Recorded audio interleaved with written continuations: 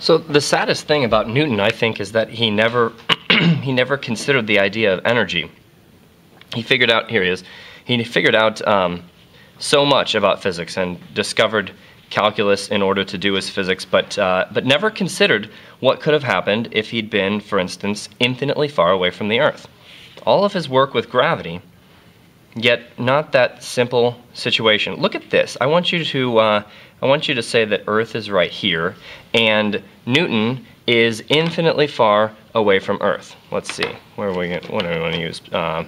Newton, on one of his more punk days here, infinitely far away from Earth, and, well, I guess I should draw this shape right here to show you that there's an infinite amount of space between them. So R is starting out at infinity, and we'll call that R naught, the initial position of Newton. So we can look at his gravitational potential energy. Newton's initial gravitational potential energy is, well, there's this minus sign, and then it's capital G times the mass of Newton times the mass of the Earth divided by how far apart they are. Now there's no square here. The square occurs in the force. There's no square in the potential energy. And we saw that because we're taking an integral in order to get the gravitational potential energy. So if, and I suppose we can go to a more teal sort of color, if R naught equals infinity, then U gravitational initially is, well, let's see, it's going to be negative g times m1 times m2 divided by infinity. I don't care how big negative g is. It turns out negative g is actually really pathetically small. But the initial gravitational potential energy of Newton is 0.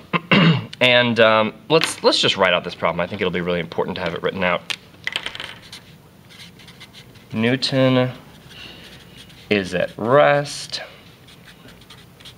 infinitely far from Earth.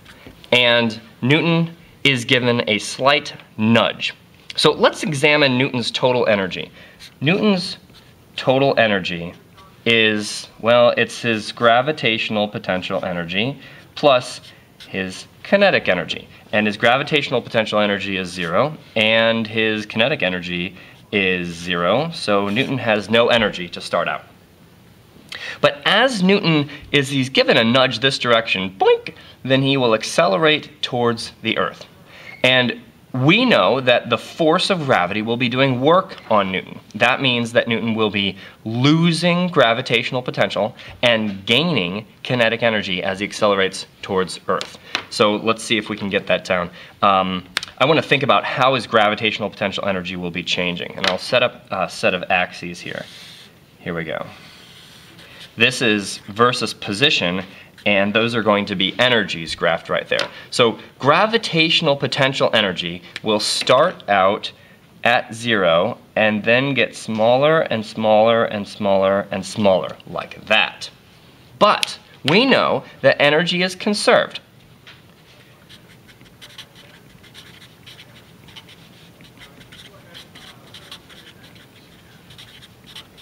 So the total energy must be the same, always 0.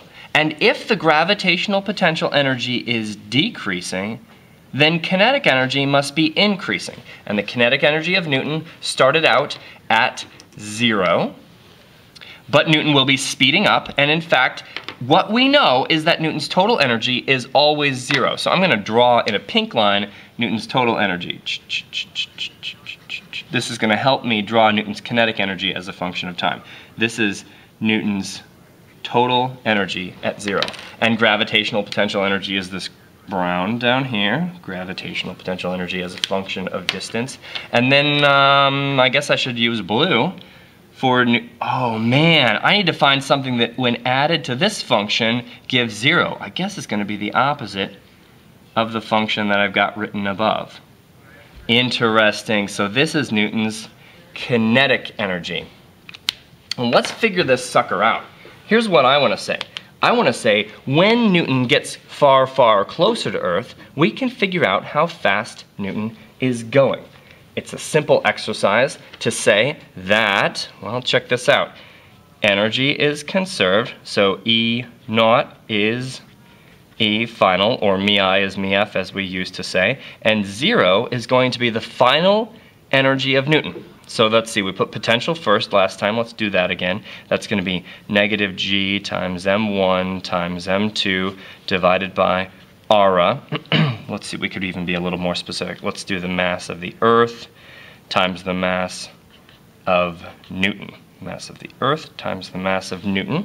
And then we have to add on Newton's. Ooh, you know, it would be really cool if I'd done these in the right colors.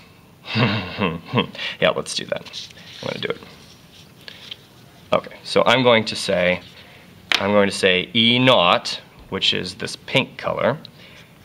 E naught is E final, and down below it, well, E naught is 0, and the final energy is made up of the brown, negative g times the mass of Earth times the mass of Newton divided by how far away Newton is. If he's going to actually fall to Earth, then we can call this the radius of Earth. And then we have to add on the kinetic energy of Newton, plus 1/2 the mass, oh wait, do I want the mass of Earth, the mass of Newton here? Totally, the mass of Newton.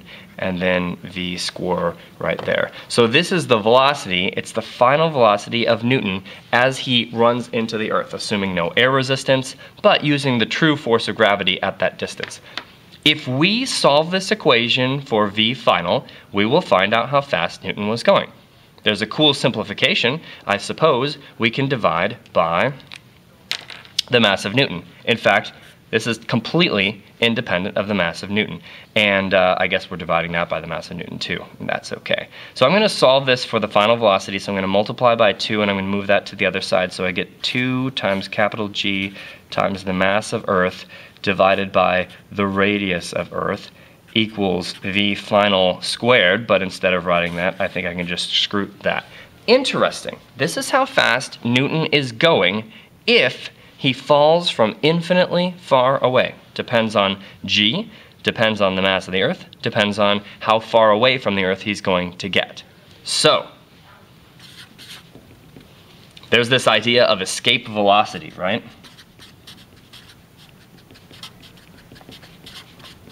And I would like to propose that everything that we've just done can be done exactly oppositely. Check this out. I want to assert that escape velocity is the velocity at which escape velocity, the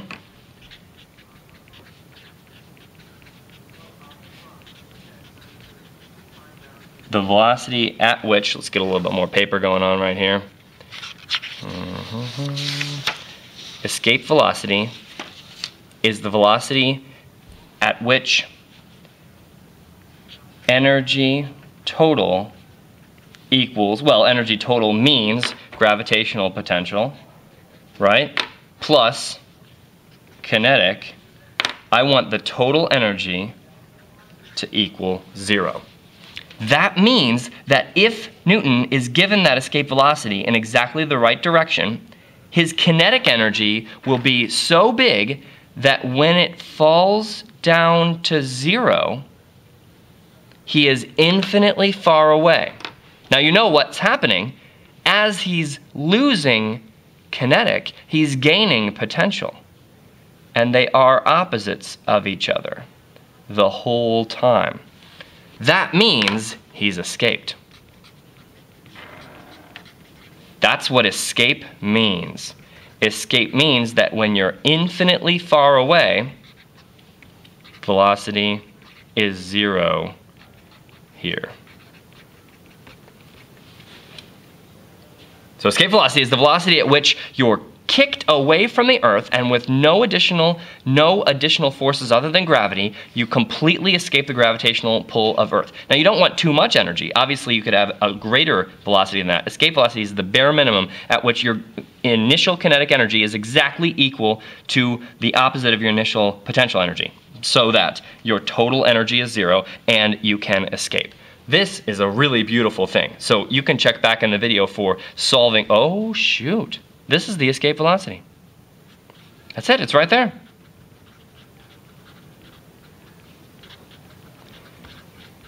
I guess it depends on just a couple things. The gravitational constant of the universe, really a pathetically small number. And it depends on the mass of the thing that you're escaping and how far away from the thing that you're escaping you are. Good.